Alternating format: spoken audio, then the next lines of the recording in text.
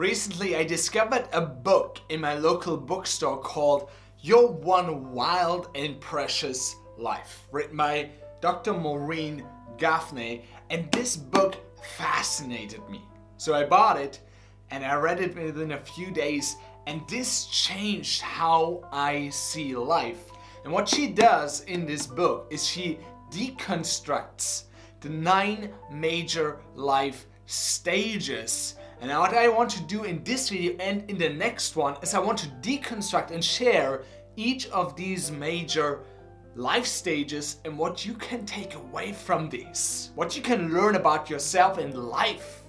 So in this video I'm going to break down the first 4 life stages, which is from 0 to 18 years old approximately, and then in the next video we're going to go from 18 to the end of your life. And if you think like, yeah, I'm over 18, why should I watch this video? Well, you're going to learn so much about yourself, so I highly recommend that you stick around till the end of this video to get the full benefits of really understanding what each life stage is all about and understanding your own story. So the first life stage is infancy, obviously. This is from 0 to 2 years old. And this is a stage where you form an attachment bond. And what Dr. Maureen Gaffney has deconstructed for each life stage, there is a development task. A task that you need to master, and if you don't master it, you kind of stay stuck in that stage. So the first development task is to trust or to mistrust, which is, do you form a secure attachment with the people close to you? Your parents.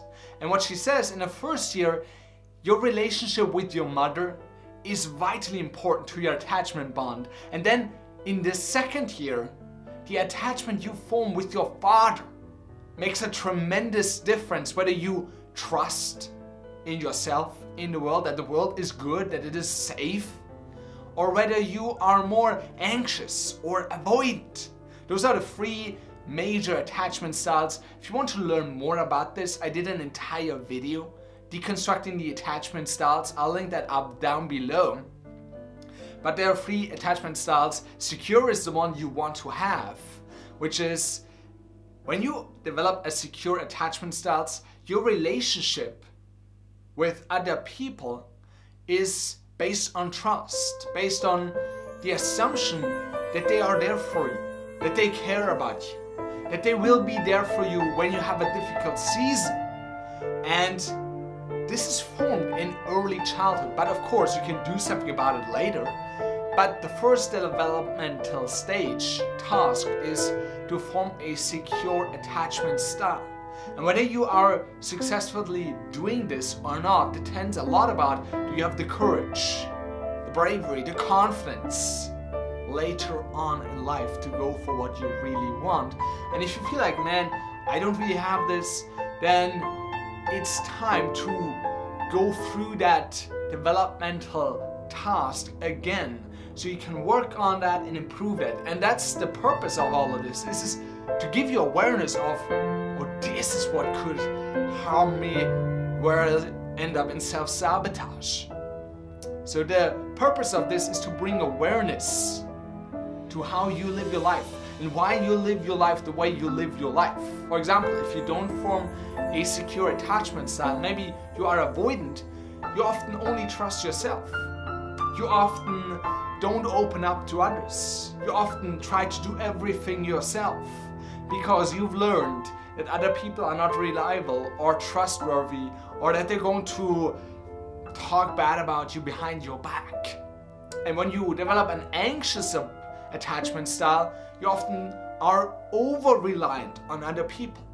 You are reliant on their emotional support to an extreme extent, and you often have a lot of drama in your relationships.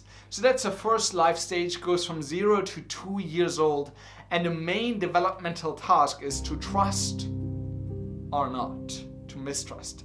The second developmental stage is early childhood, which goes from 2 years to 6 years old, approximately, of course. And here it is about autonomy or self-doubt. If you've learn a little bit about the stages children go through, then you know that around 2 to 3 years old, children can get really like, not aggressive, but they have their will and they need to have their will.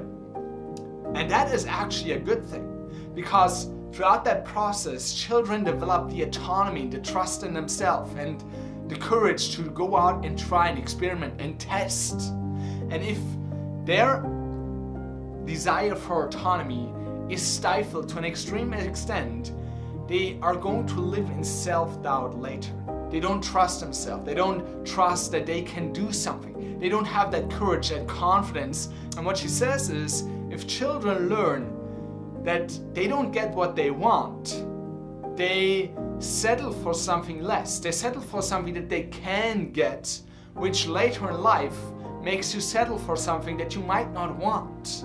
So this stage is super important. It's all about developing autonomy, becoming a little bit more independent. Now, of course, as children, you're always dependent on your parents, but you become more free, more independent. You go out into the world on your own.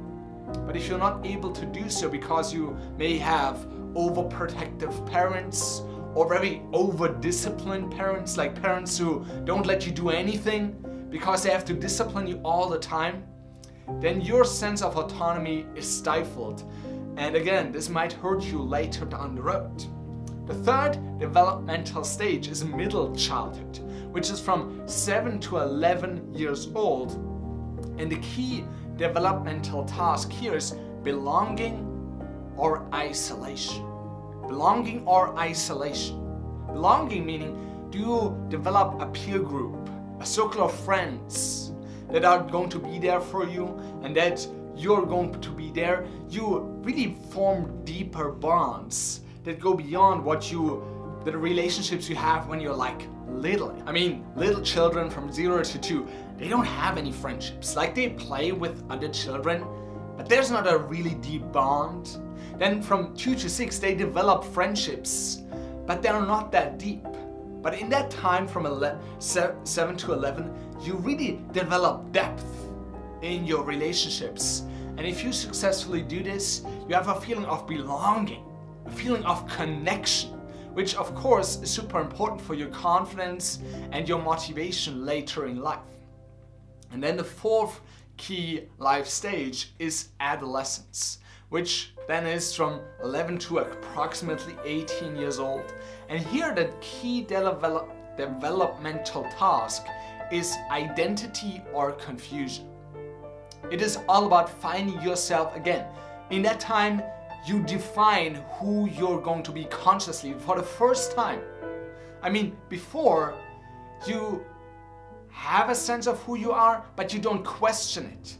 You don't question, who am I? You don't question, is this really what I want? But here, when you do it right, you kind of find yourself. And one thing I found really interesting that I want to share here is, you have that attachment style and it matters in every stage that you have. But in adolescence, for example, even if you have a secure attachment style, you could temporarily become anxious or avoidant. That is just a temporary change that is not permanent, that changes later as you progress into the next life stage. So for me, for example, this was true. As a teenager, I was very anxious. How are they going to react? Are they going to like me? Are they going to reject me again or bully me again? I was very anxious. And as I learned about attachment, I never was really sure. Am I anxious or secure or maybe avoidant? I wasn't sure. But then I learned this, and this made it clear. I temporarily went into an anxious attachment style, but this is not who I am. I have a secure attachment style. So this is one thing I wanted to share with you. Again, if attachment style sounds like, what the heck is that? Then watch this video right now on attachment one-on-one. So you really learn what really drives your entire life, your relationships. And I'm looking forward to seeing you in the next video in which we're going to break down the next 5 stages.